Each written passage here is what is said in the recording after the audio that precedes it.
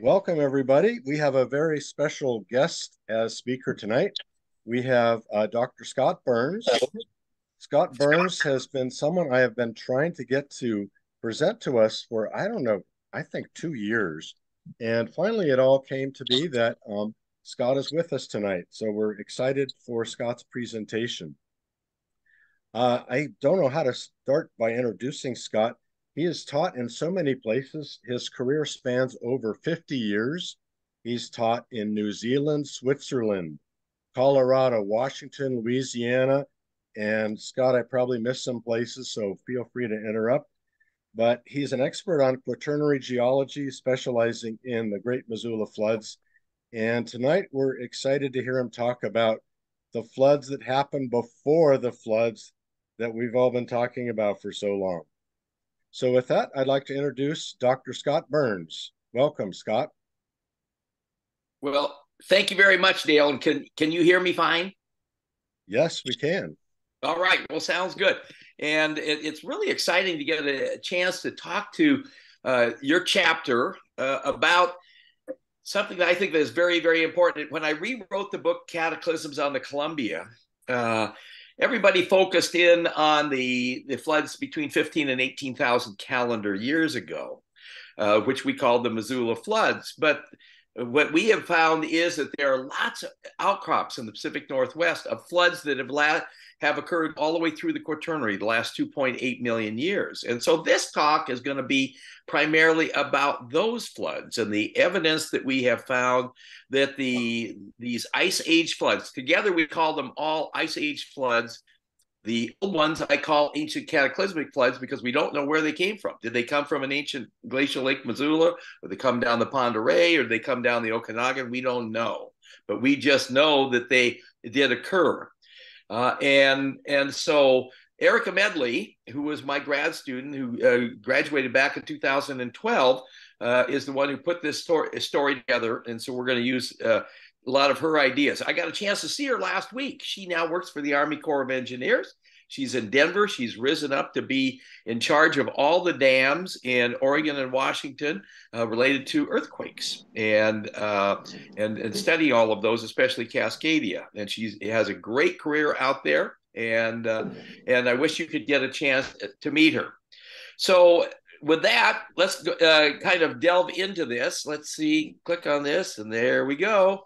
So what I'm going to be talking about, first of all, is aims and objectives to talk about these floods, these ice age floods that occurred before those 15 to 18,000 calendar years ago. So I'll give you a little bit of background about the Missoula floods, the criteria that we use for these older floods, some background geology, a little bit about soil development, because we're going to be talking about caliche layers and stage 1, 2, 3, 4, 5, and 6. And we'll talk a little bit about that. And then key sites that we're going to be talking about are going to be over the Potholes Coulee. So mostly they're going to be in Washington. Reese Coulee, Yakima Bluffs. Oh, I love that site. Othello Canal, wonderful. Rouleau outcrop, and then the Dalles. Oh, unbelievably great outcrop there. And then some gravel pits in the Columbia Basin. And then we'll talk a little bit about the geographical distribution of these sites that we have got, their elevation, and then timing. And we will actually give them some dates: early Pleistocene, mid Pleistocene, and late Pleistocene as we go through this. Okay, so when we talk about the Ice Age floods, as I said earlier, most of the time we are talking about those ones 15 to 18,000 calendar years ago that Brett's dealt with. But then what I'm trying to stress here is that we have had, through the last 2.6 million years, throughout the Quaternary, other floods coming down from up in Canada and seeing evidence of that, okay? And so the aims and objectives of this whole project were primarily to find new sites for this. And then in each one of the sites, then determine, what was the development of the calcrete or the caliche that you have got there. Also look for exotic clasts, because exotic clasts are very important because it shows because most of the rock that we have out in the channel scablands is basalt.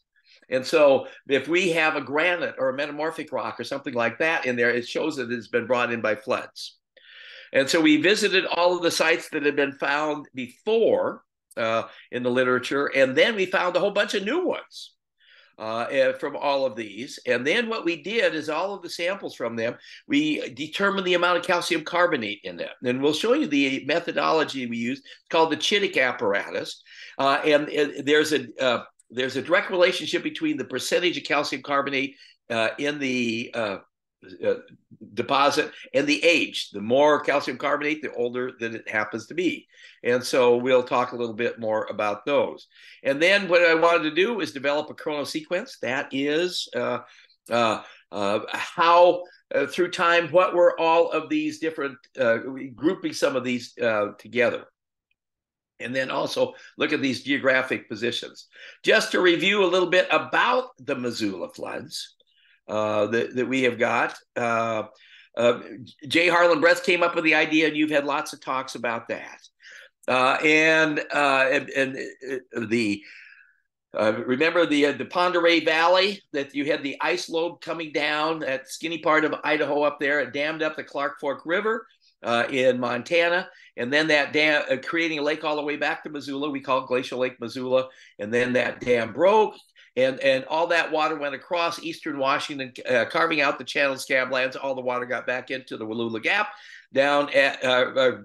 got back into the Columbia River, and went past Wallula Gap, down into the Columbia River, down the Columbia River to Portland, hit the West Hills of Portland. Then some of it went out into the ocean, some into the Tualatin Valley, and the rest of it into the Willamette Valley, depositing all that great soil. And then it came back out, the dam reformed, and you had up to 89 different floods, 40 of them that made it to Wallula Gap, 40 of them that made it down here. That's what we call the traditional Missoula floods.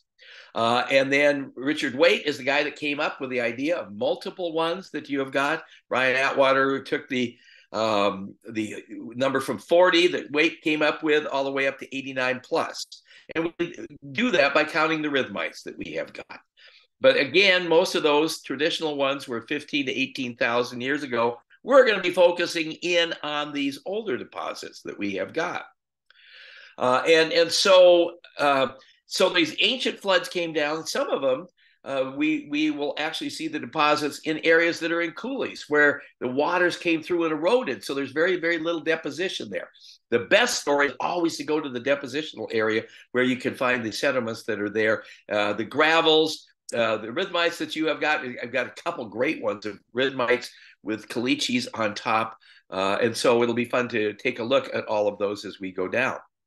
All right, so evidence for the older floods. And we had a Friends of the Pleistocene trip just this past summer, focusing in on the first one of the Friends of the Pleistocene ones. We had about 60 people there. Sky Cooley was the leader of that. I was one of the leaders too. And so what we look for are, first of all, calcareous paleosols. That is buried soils, but they also have the caliche in it. In dry environments, what happens is the calcium carbonate deposits, and through time, with the water coming down, it will in the soil, it will only go to a certain depth because of the hot temperatures, evaporating all the water, and you will have layers of calcium carbonate that are developed, and then you go through stages 1, 2, 3, and 4 that you have got. So we will focus in on some of those, and you can see some of those on the right-hand side. Secondly, we have some sediments that have reverse polarity. That is, they're over 600,000 years because the North Pole and the South Pole reverse periodically. And so reverse polarity in the sediments tells us it's at least 600,000 years old. Also, we find Mount St. Helens C tephra in it, and it tells us that those sediments that are below it are more than 46,000 years old. And then then we do is we look for rocks that are not basalt, because basalt is all over eastern Washington. And so we look for the granites, the metamorphic rocks, and the quartzites that you have got, because when we see those, then we know that we are looking at old flood deposits and not local ones. And these are from the cataclysmic floods that you have got. So we look for those exotic clasts. All right, so here is kind of a map of eastern Washington. And so here is Wallula Gap, where the Columbia River, it goes down into Oregon. There's the Columbia River down in here. There's Arlington. So we've got one of the sites down here just outside of Arlington. But most of these are going to be up here in the Potholes Coulee off to the left-hand side. And then over here, we'll see here. Othello is one of my favorite sites that we've got there. And then we have the Yakima Bluffs, which are on the Yakima River that are down in here. And then we got Reese Coulee that is down here, Rouleau outcrop. So this is where we find all of these deposits that we'll be showing you in this one. And then here, you also should be able to, let's say, good, that's good. So here is kind of a map of all the sites that we studied here, most of them in eastern Washington, where we have got those. Now, the more modern Missoula floods, the 15 to 18,000 years ago, they removed most of these older deposits, and it's only just in rare areas, upper areas of higher elevations, that we still find those today. All right, so just the kind of the background on the different formations that we have in the Pacific Northwest. Columbia River basalts, which are the bedrock for most of eastern Washington, and then coming up and down the gorge. Most of us 15 to 17 million years old. There are a few down to about 6 million years old, but most of them in the 15 to 16 million years old, and it's in this area right here. We also have the Palouse formation, which is also found up in here in the Palouse country. In the Luss, and Alan Busaka is the guy who actually put together a lot of those ideas on that. And then the glaciers advanced, retreated, all the way through the Quaternary to 2.5 million years ago, all the way down to 11,700 years ago, when was the last glacial period that we had. So that's kind of some of the background. Also have to talk a little bit about soil development, especially in Caliche. And what we do is we use the work of Mike Machette, who actually lives in Washington, and just up north of where you guys are. And he took the work of Lee Geil on the Desert Project and went from 4 stages of development up to 6 stages that you've got. And so in gravelly parent material, you have these particular characteristics here. Non-gravelly material here, like sands, and it is basically percentage of calcium carbonate. As the age goes more, the percentage of calcium carbonate goes 10 to 15, 15 to 20, or to greater than 40, greater than 50%. And that's why we actually took the percentage of calcium carbonate in all of these deposits that we looked at. So what we do is we go to a site and we say, is it stage 1, stage 2, stage 3, stage 4 calcium carbonates? I wanted to show you where the apparatus that we use in our lab, called the Chittick apparatus. And that is what we use to determine the percentage of calcium carbonate. And Alex Dramanis is the guy who developed all of this many years ago. Mike Machette developed it even more. And so what we have got are stages 1, 2, all the way through 5 of calcium carbonate. And you can see the percentage of calcium carbonate. Stage 1 barely can actually see the calcium carbonate, but it will fizz just a wee bit. Stage 2, it's anywhere from 3 to 12%. Then you get up 12 to 16, and stage 2 plus, and then 3 and 4, you're up 30, 40%. So each one of the sites that we looked at, we determined the amount of calcium carbonate. So let's take a look at a few of the sites that we have got, starting out with the Potholes Coulee, okay? And Bruce Bjornstad is the first guy to note this. But this is up at a pretty high elevation, 388 meters that you have got. And here it is a Google Earth. Let's go out to the actual particular site. And here is the site, and we have layer number 1, 2, 3, 4, and then and so at the very, very top you have got a calcrete, a paleosol in that, and then down in here you have less calcrete, but you still have, these are flood gravels. They have exotic granites and metamorphic rocks, etc. Down at PC4, that is in the slack water material. But you can see and look at how these rocks are completely weathered through, showing us that we have a lot of age in them. And so at this particular site here, we had everywhere from stage 1 and PC4 down here up to stage 3 calcium carbonate in 1 and 5 that we have. And so what we do is we determine that this one is early Pleistocene, one is early middle Pleistocene. So these have got some ages. You can't go, you can't do like radiocarbon dating on any of these. They're way older than all of that. So we have to use relative types of things here. So that is one of our first sites, and we have, look at all of these different floods that we have got here that are throughout the quarter. Then we go to Reese Cooley as we are moving to the east here across the state. And Bruce Bjornstad, again, was one of the first guys to note this. And then Jaffe and Spencer in 2000, and Bruce again in his 2006 one. And here is Reese Cooley down here on Highway 730. Here was Wallula that is up here. And so let's take a look at Reese Cooley. I love this one. This is a road cut, and you've got 8 major paleosols, calcrete paleosols. Firstly, all gravels of all different types of granites and basalts and metamorphic rocks and stuff like that, all of the way through that. So this is a story of many, up to 8 different major floods that we had in the past. And then down here, about down in this particular area here, Bruce actually has reverse magnetism, which gives us a good date of over 700,000 years. And then down at and so from the top all the way down, we have stage 1, stage 2 plus, stage 1, stage 3 calcium carbonate.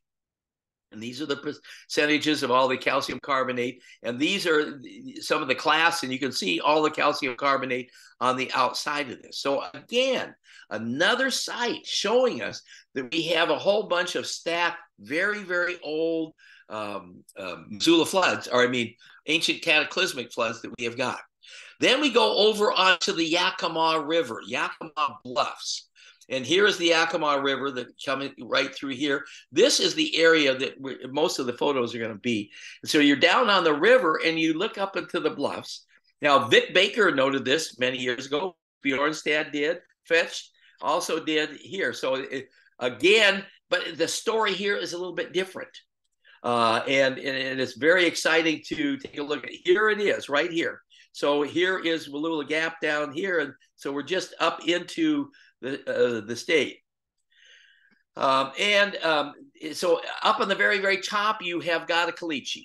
It is a stage 3 calcrete, paleosol, right up at the very top. Look at all of these rocks here, and they're exotic ones. There's a little piece of granite, another piece of granite here, all cemented together by calcium carbonate that you have got. And then, here is and then as you go down, you have less and less calcium carbonate. But the thing is, the ages up that we have up here are determined by the stages of the calcium carbonate. And so here we have got the lower areas down here, and then we have the caliches up on top. But these are all flood sediments that we have got in the lower part. I love this one. This is one of my all-time favorite photos here. All my photos and my slide shows Erica is out here. This is hers, and she has me down here. Now, look at the top. You up at the top, we have got stage 3 calcium carbonate. And so everything underneath here is at least a couple 100,000 years old, okay? But then look at these light lines that go all the way across. These are rhythmites. These are different floods that had occurred in this particular area with the very, very old calcium carbonate up on top. Richard Waite at Burlingame Gulch, he went out there and saw all of the rhythmites there, which were basically sand on the top, silt on the top, sand on the bottom, and he counted them up. And so what we're looking at here is between 10 and 15 floods in the past with a couple 100,000-year-old caliche on top. And so look, each one of those is an individual flood event from the past. And so I love this particular story that we have got there. And so working all of this up, we had a stage 3 calcium carbonate up at the very, very top, then a stage 2, a stage 3, then a whole bunch of stage 1s down in this particular area here. And these are the percentages of the calcium carbonate that we did in that one. So this story here really points to these ancient floods that we got. And then we go over, these were all ones that have been found before. And then we go over to Othello, Washington. So we're working our way to the east. And this is one that Erica discovered on her own.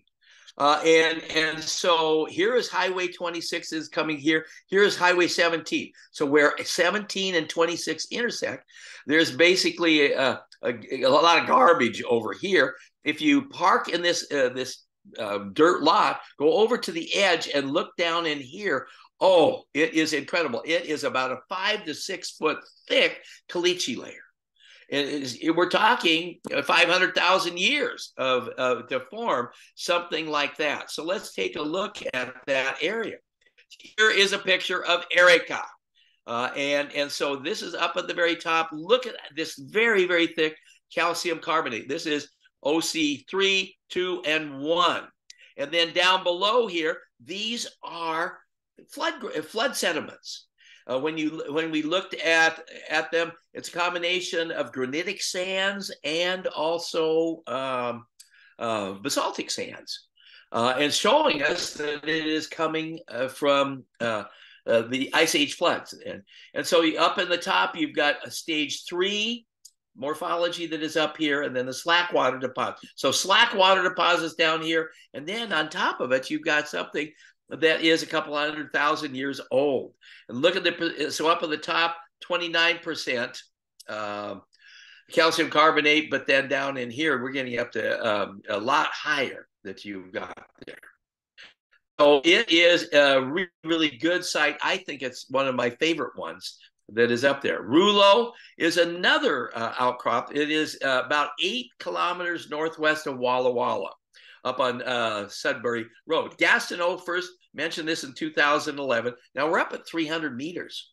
So we're at pretty high elevation. And so here is Rouleau in this particular area here, okay? And you can see this outcrop from up on top. It's in a road cut. And so what we've got our Rouleau number 1, then deposit number 2, 3, 4, 5, 6, 7, 8, all the way up. And these are all in loess, wind-blown silt that you have got. Down at the bottom, this is all quartz sand and little mica and a few basalt pebbles that you have got here. And then as you go up, these are all paleosols in loess. And so therefore, we're interpreting them as different flood deposits that we have got. So at this particular site here, we have at least 4 floods that are older than 200,000 years old, based on the percentage of calcium carbonate we have here. But probably all are middle Pleistocene. And so looking at, here is R01, which is way down here at the very, very bottom.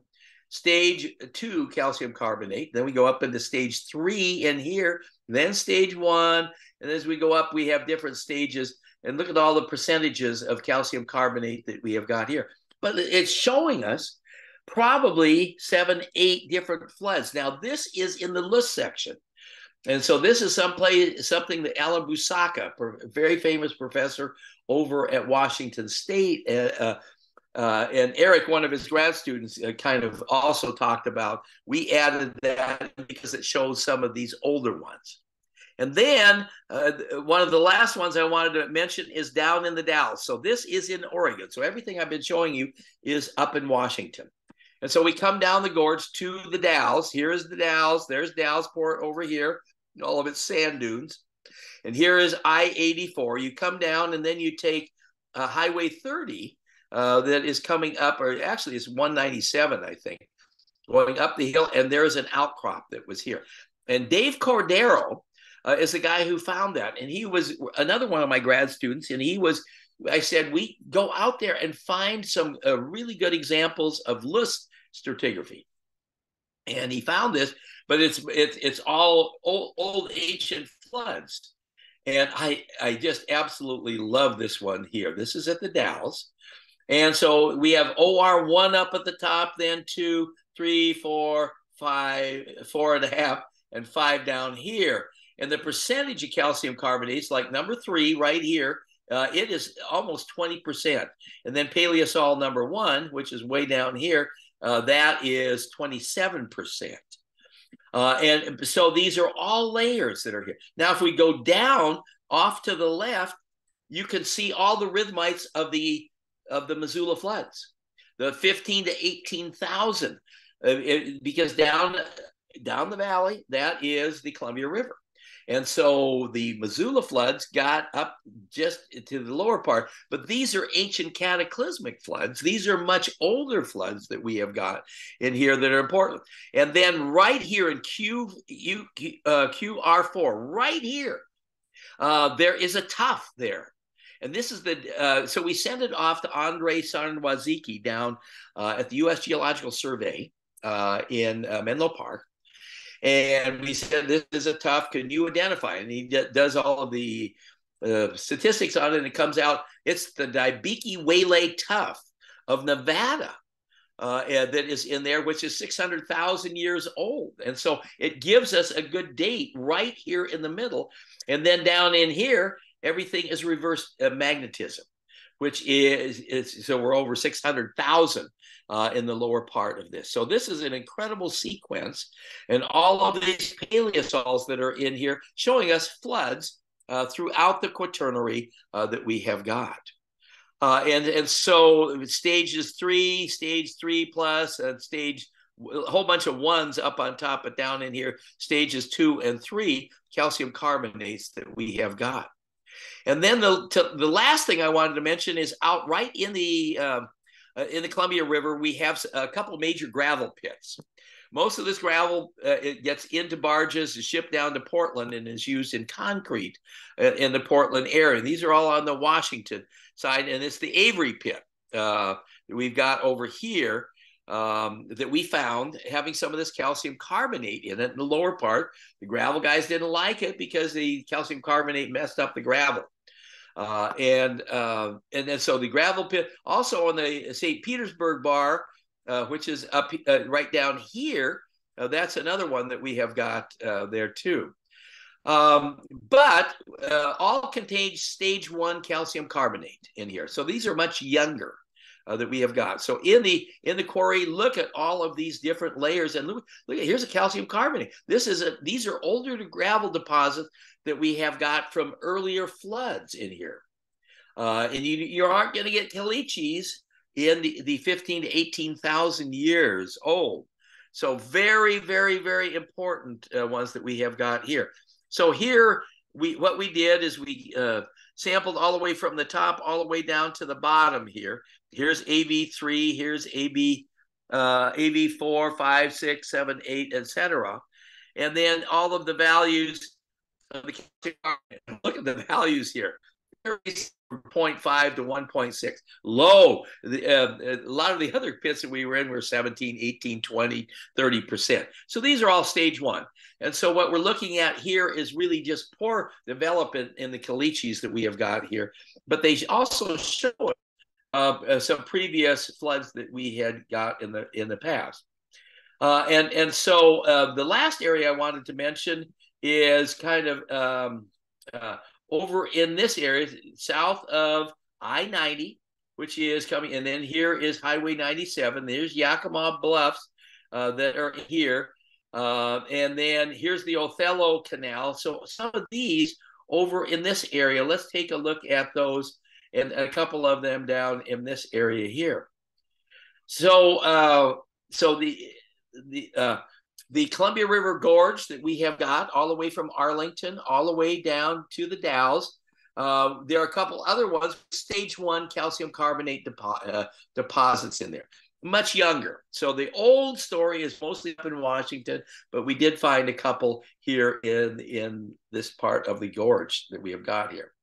So kind of to summarize a lot of this, let's try and kind of figure out where these, in the Pasco Basin, all of these particular sites go. So we talked about the Yakima Bluffs, okay, earlier. And so Yakima Bluffs, 12 early to middle Pleistocene floods recorded in the rhythmites. And then you have 2 middle Pleistocene gravel deposits that we have got. So here is the Yakima Bluffs, okay? And then Field Road that we have got. That one is, let's see, I don't know where that is. Leslie Road. There's Leslie Road right here. We got 1 early Pleistocene, 1 middle to late Pleistocene there. And then Poplar Heights, which is down here. 1 early Pleistocene deposit that we have got there. And then Cold Creek Bar that we have got. And there's Cold Creek Bar up there. We have at least 1 early Pleistocene that is here. So we're finding all of these older deposits based on the amount of caliche. The more caliche, the older it is, and then we put it into early Pleistocene, mid Pleistocene, late Pleistocene that we have got. And so we also look at the elevations for all of these. And here we're in the Walla Walla Valley, okay? And the elevations are from 117 to 300 meters. Reese Coulee, there. So here is the Reese Coulee. We have at least 1 early Pleistocene and 7 early to middle Pleistocene. Rollo, where's old Rollo? There it is, right there. 4 early Pleistocenes. Cummins Bridge, which is down here, 1 middle Pleistocene that we got. Winans which is out here.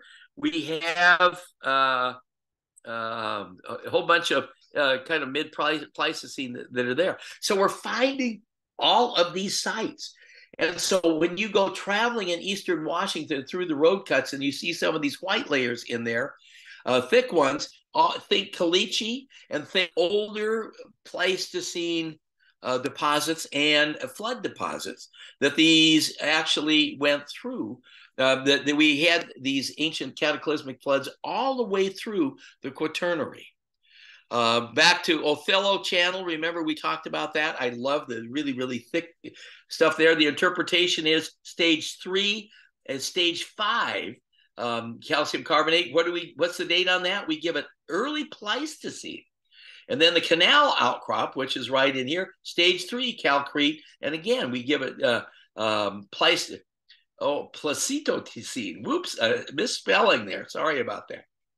And so, again, lots of older ones. And then when we go over into the Potholes Coulee, Frenchman Coulee, Silicon Road, we have some early Pleistocene and early to middle Pleistocene, middle Pleistocene, middle Pleistocene that we have got. So we went into all of these sites, described them, got the percent calcium carbonate, and then going backwards, then give them dates, early Pleistocene, middle to early Pleistocene dates that you have got. In the Chamber area, which is over here in this area here, look at all of these. We have early Pleistocene, 1 middle Pleistocene, 1 early Pleistocene down near Revere. We have early Pleistocene and 2 middle Pleistocenes, Callaway Road, 1 middle Pleistocene. So lots of dates that we have put on a lot of these that we have got. And so when we put all of these together, we have early Pleistocene. Look at all of the early Pleistocene. And so early Pleistocene, what we're doing is, 1 to 2 million years ago. Middle Pleistocene, probably 50 to 500,000 to a million years old. And then late Pleistocene, this is in the last 50,000 years that we have got. So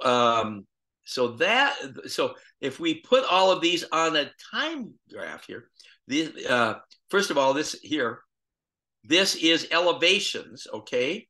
And then this is from east to west here.